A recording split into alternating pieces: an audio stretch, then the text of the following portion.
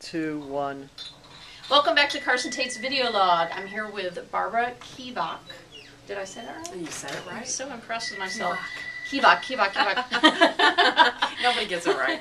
And you do, you're an artist. You're here with your art supplies and everything. And so you're a cover artist for Bold Strokes. Yes, definitely. Okay, so tell the readers some of the covers you've done.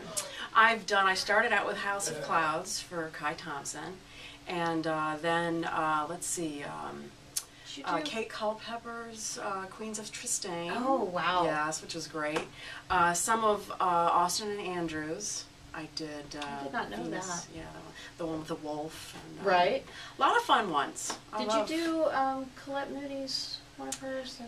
Yes, actually, yes. Love that pirate ship. That's an amazing. That was a fun one. That was really fun. And I was lucky right around the time that Rad had asked me to do that, there was this huge schooner parked no way. in the Baltimore Harbor, so I got to get down there and actually get some really good photographs of you know, the figurehead. Yeah. What do you call so the masthead or whatever that is. That's on the front of the boat. Right. It's like a woman. Yeah, and this one was a woman. I mean, she was. I had to I kind of wanted a little bit more sensuous because a lot of them are very blocky. Right. You know, those figureheads. So I wanted it a little bit. So I had to put some curves in there, but it was fun and make a lot of stuff up.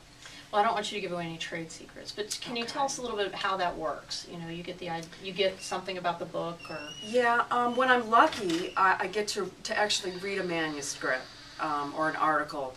When I'm lucky, most of the time I don't. I have an art director tell me exactly what they want, and then I just go ahead and research or just start drawing.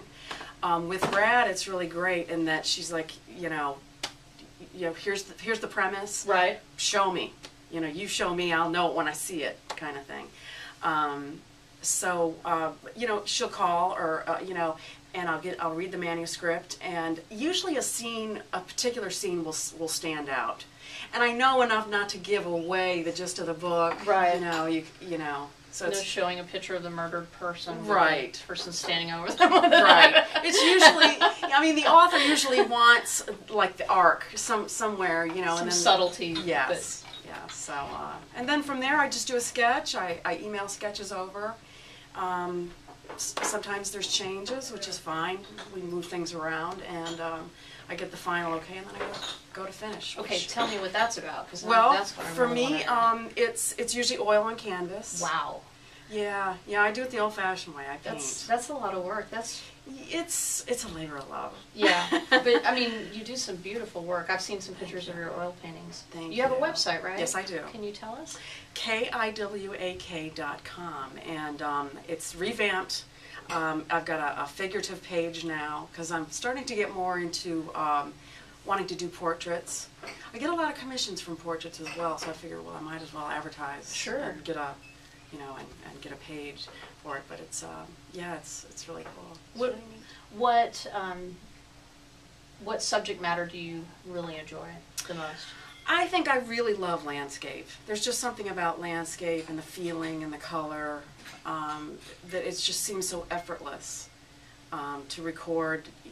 Because it's like when you look at something like this, it's like you just want to. We're in the Adirondacks right now, by the way. Yes, overlooking an amazing view of the 13th Lake. And it's just the color is, there's nothing like it. When you go to figurative or sculpture, it's more rendering, it's more doing measurements to get precision, because I do like representational artwork. So to capture real life as realistically as I can see it is what I like to do. So you've got some. You just brought it. This is a travel kit. Yeah, this is a travel kit. Since we drove up here with a couple other people, I couldn't really bring a lot of gear. So I haven't done watercolor in a long time, so I was kind of interested in just doing some. Just some color studies and stuff like that, so that when I get back to my studio, I can do. So this is what we're looking at. Yes, it started out like this about 2 hours ago or so, and it was sunny out, and then all of a sudden it starts raining, and I think I like that one better, so I quickly, because it changes so fast. That's two different mats. Yeah, so two different same make sure we get these. Wow. You just kind of, having breakfast.